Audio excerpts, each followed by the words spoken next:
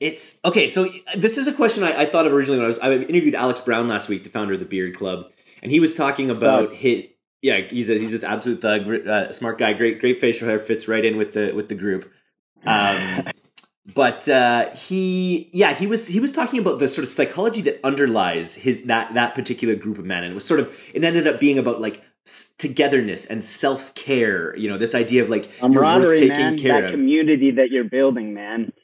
Yeah, and so talk a little bit about what's underneath your community. Obviously, people they like the brand, they want to win these trucks, but like, what's the layer underneath that? Is it still just that? Is it part of being a tribe? No, it is. There definitely is. There's a community with it. I don't think people really realize in the niche that we're in with diesel trucks. That's like these guys' lives. Like whatever your hobby is, be it crochet, whatever, I don't care. These guys' hobbies are their truck. Yeah, cricket. You're a fantastic cricket player, right? Yeah.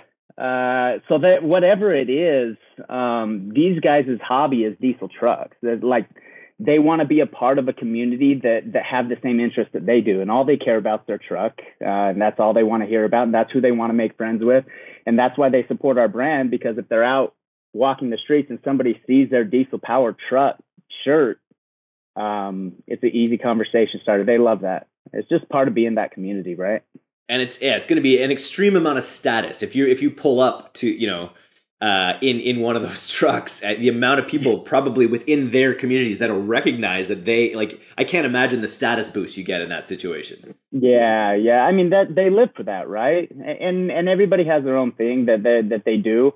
Our people are diesel trucks, so they'll pull up in their diesel truck. They live and die. I mean, most of the time, these diesel trucks probably cost more than their house. So they're wearing diesel shirts, diesel hats. I mean, whatever works. They just want to be a part of a community, a clan, and ours just happens to be about diesel trucks.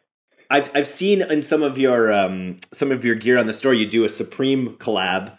Where you Diesel AF or something like that. You got to consider like a European like diesel brand. Like the European like Berlin Clubber. See if you can do like a cross audience with yours. It might work. Right. We're actually working on that now. I'll show you some of the stuff.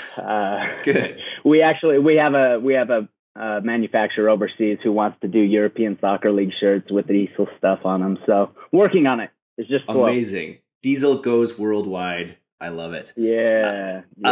So let's get back to ECML Asia here. So after you blew everyone away in Barcelona, I'm like, I got to get him back. Got to bring him out to Bangkok, and get you on stage out there as well. So talk a little bit about what I know. It's early yet. You probably have to fine tune exactly what you're going to be saying. But let's talk a little bit about what you're going to be talking about in Bangkok. What people will get.